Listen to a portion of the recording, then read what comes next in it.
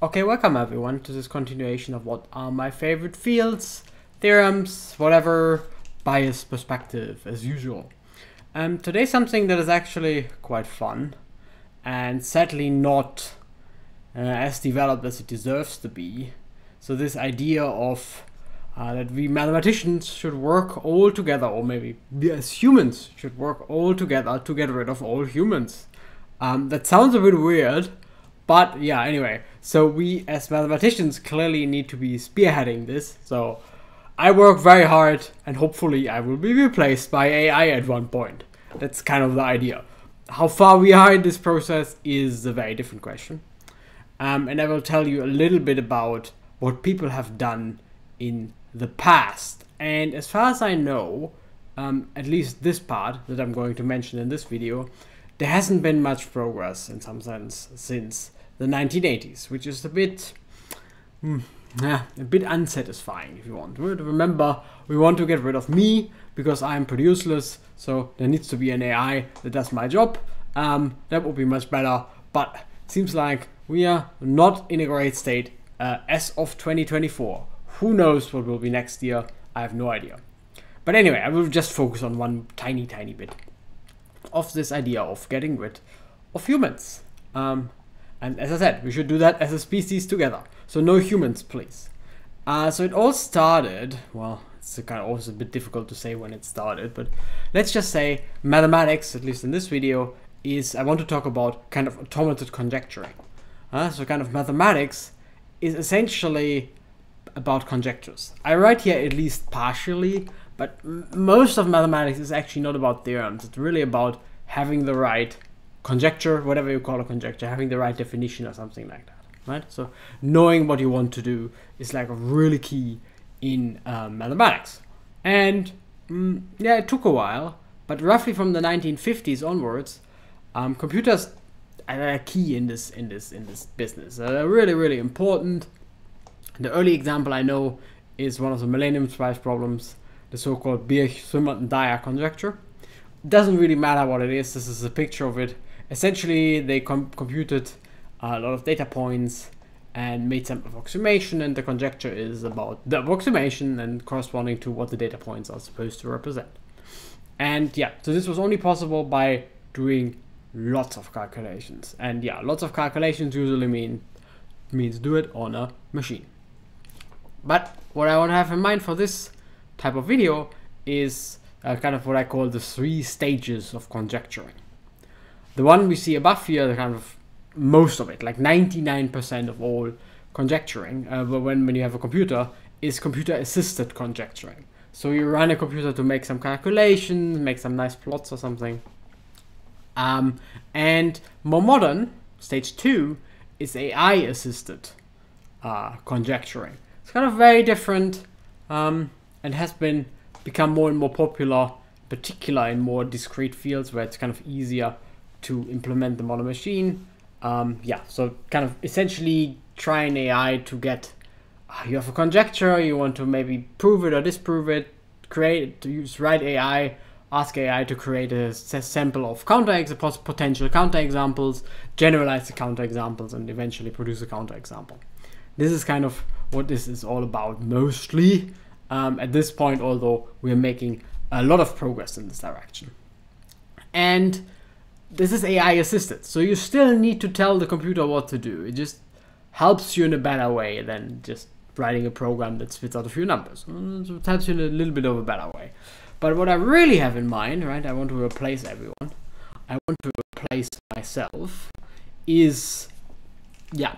So can we do it without humans? So it's essentially no human input at all from one point onward.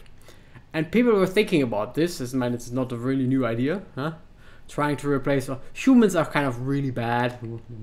I am really bad. You're probably really good. But anyway, so you're kind of trying to replace them is not a new idea.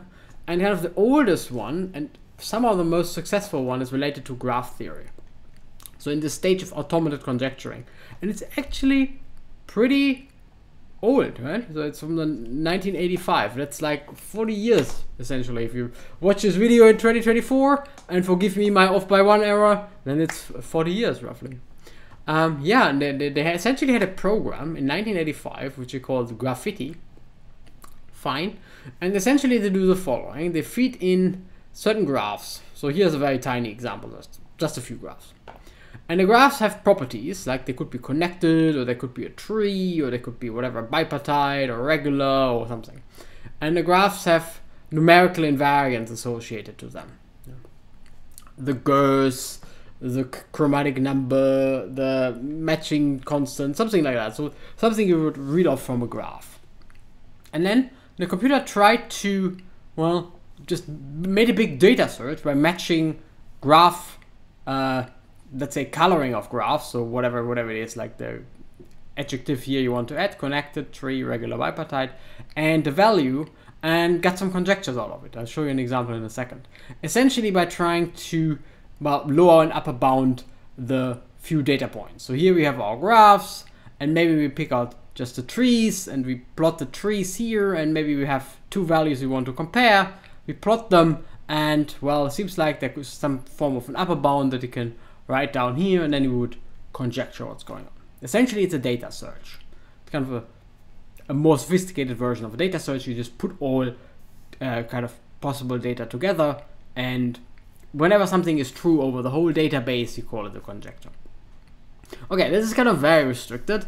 It's not terrifically smart. You get a lot of shitty conjectures because you just observe some patterns, but you also get some good conjectures, and somehow need to filter them. But what is really exciting is that there is essentially no human input at all. As soon as it has it in its database, you don't tell it what to do, it just produces the list of potential conjectures by just mixing what you gave it, right? Yeah, so you gave it some graphs, some properties of graphs, and it just mixes everything itself together. And this is what I would call, or people call, automated conjecturing. And it has been beefed up since 30 years ago, but it's essentially the same idea still, just whatever, the databases get better, the algorithms are smarter, or something like this, right? Okay, so let me just, before I can state the theorem, just recall something for you. Essentially a property, a numerical property about a graph that you might want to compare, and this one is an interesting one, would be the alpha and the mu. So if you have a graph, the alpha is a maximal independent vertex set. So independent vertices just means vertices that are not connected. So like the blue ones here, the maximal set in this graph is 9. So numerical invariant is 9. And kind of dual, the edge independent set, mu, exactly the same. You just pick out a maximal number of non-adjacent edges, where adjacent means something like this edge would be adjacent to this one because they share the same vertex, right? And it wouldn't be adjacent to this one because they don't share the same vertex. Alright, so these numbers should be somewhat related if you think about it, because one of them is about independence of vertices, which uses the edges, and the other one is independence of edges, which uses the vertices. Well, there should be some relationship between the two, but it's clearly not clear at all.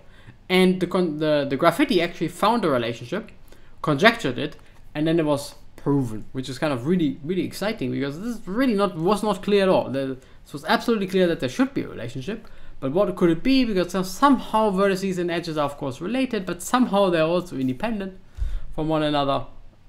But yeah, by a database search, Graffiti found the following conjecture. If G is connected and regular, remember that we do something like we have graphs and we have conditions on graphs, and then we want to compare the various invariants. So regular just means every vertex has the same degree, which gives a stronger connection between vertices and edges than you would generally have. Anyway, if that's true, then the matching number is always bigger or equal than the independence number. So mu is the matching number, kind of a strange name, it's kind of a weird name. It should be called edge independence number, but it's called matching number. Anyway, and alpha is called the vertex independence number, and yeah, so the conjecture is that mu is bigger than alpha. So mu is bigger than alpha for regular graphs, and it's essentially sharp. So you can construct a regular graph where this is true, where this is exactly sharp. And it was later then proven. And this is like a really good example of automated mathematics, right? So nobody was able to come up with a conjecture relating the two, but the graffiti does. The program did without any human input. Okay, in the meantime, it created like 1,000 random, completely stupid conjectures, but they're also really good ones. And yeah, it created actually quite a lot, and there's quite some industry working on trying to prove the conjectures kind of created by this program. And sadly, there's still some humans involved because you somehow need to sort the conjectures by what is interesting, what is not interesting.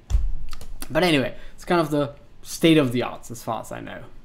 And yeah, you can run that not just over graphs, you can run that over many things. So properties of matrices. Determinant is smaller than the permanent. Determinant is smaller than whatever. Determinant is bigger than whatever. Something like that. So you give it a database of matrices, you give it properties like it could be an orthogonal matrix, it could be an Hermitian matrix, a symmetric matrix, name it. And you have some numerical invariants, the determinant, the number of eigenvalues, the size of the eigenvalues, something like that. And you just run kind of the same game. And many different things, it actually works really well. So many different things are now automated in the sense of conjecturing, and sometimes you get really good conjectures. The only problem that still remains, and as far as I know there's no way to fix that right now, is that most of the conjectures are like, I mean, you just randomly mix some numbers. You essentially run over a database. So you just, and everything that is true over the database will be a conjecture. So you just sometimes randomly mix some numbers and you get like the boring type of conjectures. So somehow still the intuition of the program is missing. It just does everything. Huh?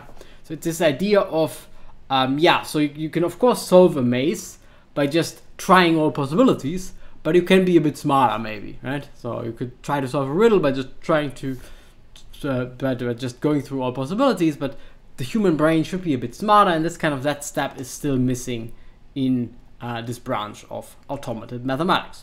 So I'm still have my job, that's very disappointing, but hopefully eventually some AI will replace me. Anyway, I hope you enjoyed this video, and I also hope to see you next time.